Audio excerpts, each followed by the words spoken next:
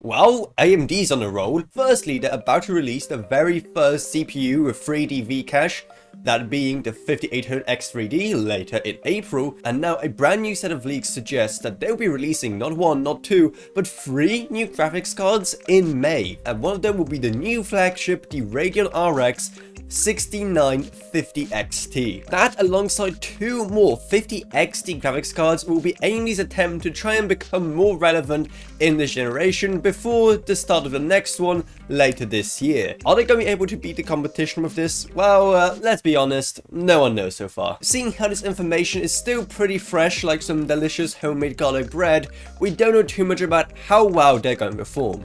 What we do know, however, is that these cards are gonna ship with not the 16 gigabit per second GDDR6 memory as previous RX 6000 cards, but instead they're gonna come with 18 gigabit per second GDDR6X memory. That in its own is gonna result in over 12% more memory bandwidth for these brand new cards, and seeing how the 6900 XT already has 16 gigs of VRAM, that is going to be a lot of memory that your favorite games are going to be able to use. Not to mention the fact that that kind of fast memory is also going to help you a lot in productivity workloads as well. But is it going to be enough to beat Nvidia? Well, only time will tell. But even if these brand new AMD graphics cards will be able to defeat the beast that is Nvidia's Ampere, well, Nvidia Lovelace is already on the horizon, so many people will probably just wait and grab those instead, or maybe whatever AMD will provide with their next generation cards as well. But whatever, more options in the GPU market is always nice.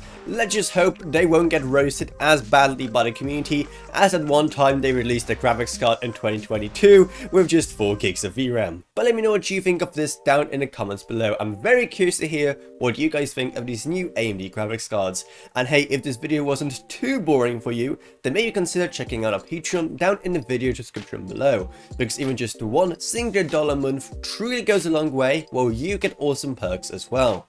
I'd also love to thank my existing patrons Gavin Burns, Ryan, OKB, Meg Sumner, Shane Allcraft, Lansby, and Jesse Herman. Thank you guys so much, support truly goes a long way. Down there you're also going to find our merch store, our Discord server, and our social media links as well. But anyway, that's about it, so I hope you enjoyed this video. If you did, remember to subscribe, like, whatever, and I'll see you all in whatever I make next. Goodbye everyone, goodbye.